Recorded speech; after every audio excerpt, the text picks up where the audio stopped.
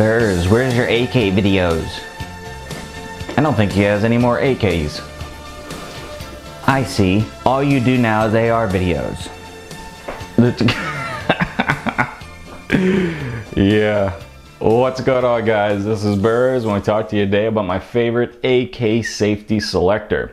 I found this about a year and a half ago when I was doing the build for my rebuild, which you see I still haven't painted my dust cover, of this AK-74. You saw the AK-74 rebuild project, and I found it then when I was going on the internet. It was between that and a Krebs. I used a Krebs in the past. I wasn't impressed. I forgot about it. I ordered the Krebs, and I again wasn't impressed with it. Was I impressed with the workmanship? Obviously yes. Was I impressed with the operation? No.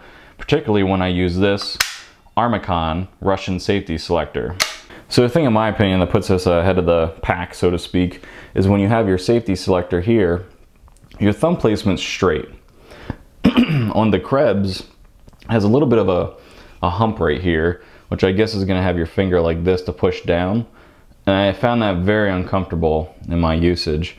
Having it flat, you just smack that bitch down, smack that bitch up, safety, unsafety. It's real easy, real quick, and it works really well. Now you just saw the Armacon there. On this one right here, this is a normal one.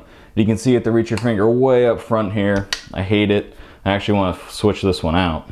Now granted, I just painted this, so it might be a little bit sticky, but still, usually you have to use your middle finger to get the safety selector to go, and you have to, you know, either bend these out a little bit. I think I have a video on it. You have to bend them out a little bit to get them to work operationally well. Blah, blah, blah. Get the Armacon. Now, if you're paying close attention at home, when you look at these two AK safety selectors, you'll see that they're identical. The only difference is on the Armacon, they add this lever right here. So if you're worried about if you're going to put it on your AK and is it going to fit, is it going to work the same, blah, blah, blah, it's going to work the same as any AK safety selector you have on there.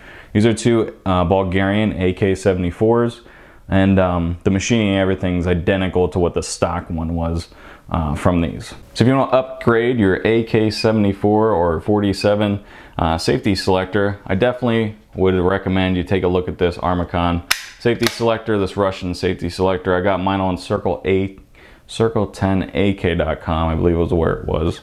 They're going to run you at the same as what the Krebs custom does, so you're not really spending any more or any less money than what you would for a Krebs. Now granted, I got mine a year and a half ago, so prices may vary, but you know, bunch of rounds through this gun right here, and no problems whatsoever.